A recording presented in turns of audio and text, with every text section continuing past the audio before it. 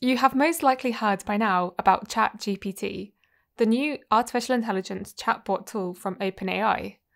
ChatGPT, which was released at the end of last year, is trained on OpenAI's family of large language models and creates surprisingly intelligent-sounding text in response to user prompts. More than 1 million people tried it out within the first week, including me, and me being the normal person that I am, took full advantage of it.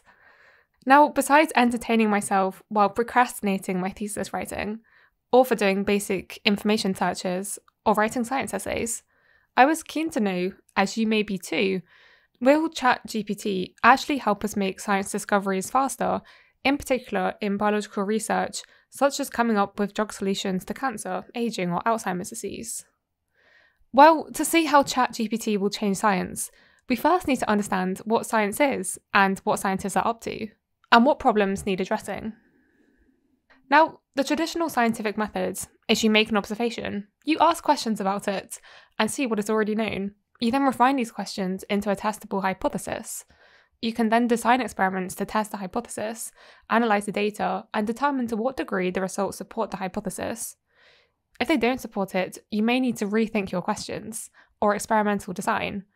If the results do support, then we have new scientific insights, which likely leads to more questions being raised. Actually, that isn't how science is always done. One can now take a more exploratory approach, but nonetheless, the foundation is essentially that all good scientists have a hypothesis that they want to test and good experimental design to test it. Hey, Lise, check out my science project. How? What's that supposed to prove? That nerds conduct electricity. Ow! So, can ChatGPT be used to enhance this process, foster more creativity, and help us analyse our data? Well, my answer is to some extent, and here are 3 points I want to elaborate on.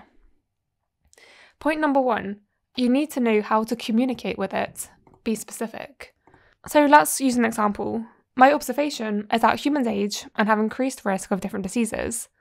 So one question is, well, why do we age? Is aging the same in all organisms? Or you can go straight in with the big questions. How would you find a cure? What experiments could be done to find a cure? And well, I did input this into ChatGPT, and the information output was all very generic. And indeed, ChatGPT warned me that finding a cure for aging is a complex and challenging task. Now, part of this is likely my fault because I'm not asking the right questions. So I asked it to generate some hypotheses that I could test. In many ways, I needed to be more specific, to break it down and to get more specific feedback. And so ultimately, I feel the benefits you can get from ChatGPT very much depend on how you communicate with it. It needs the imagination of the human to ask the right prompts to have a good conversation in the first place. ChatGPT is essentially a tool, like many other tools that us researchers use. But like tools, you have to know how to use them, like knowing how to drive a car, and knowing that it's much easier to butter a piece of bread using a butter knife when you're not wearing gloves, or tying shoelaces while not wearing gloves. You have to find a way to take off the gloves, metaphorically speaking, and find the right way to ask the right question. Now, point number 2, there are some cool things that ChatGPT can do. Besides simple question and answer, ChatGPT can do many other things. In particular, there's been a lot of cool applications of how it can write code. And this extends from Python, R, and even recently I was using it to get some code to help me analyze some fluorescent images using Fiji. Fiji is just image J. It's also very useful when it comes to experimental design. In some cases, it was good at identifying what controls I should be using. But again, it sort of comes back to my point number 1 that you have to be very specific with your initial input if you really want to get the most out of the tool. And that leads on to point number 3, that you also should be aware of its limits. OpenAI states in the website of ChatGPT that sometimes it writes plausible sounding but incorrect or nonsensical answers. Case in point, I had to play about further with experimental design. I wanted to see if it could give me the information of a gene sequence, so-called cDNA. So this is the coding sequence of a gene. And this is useful for cloning methods that we use in molecular biology and also for designing primers. And so if ChatGPT could easily give me this information, that would save me some time. Now, I asked it for some cDNA sequences, and it started well, and then it just got sort of ridiculous.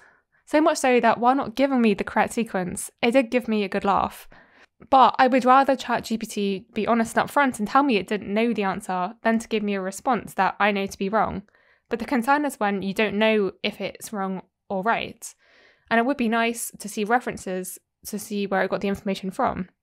Then at least I could fact check it. But at the moment, giving references or scientific papers is not something that it can do. Moreover, the current model isn't actually up to date and it's trained on information up to 2021. So, for learning about the latest scientific research for now, especially in the aging, neuroscience, CRISPR, gene editing, biotech fields, this YouTube channel will have to be your go-to. And if you want to catch up on the latest breakthroughs and longevity research from last year, then you want to check out this video here. So with that, I hope you've learned something in this more brief video. Thank you to my Patreon supporters and thank you for listening.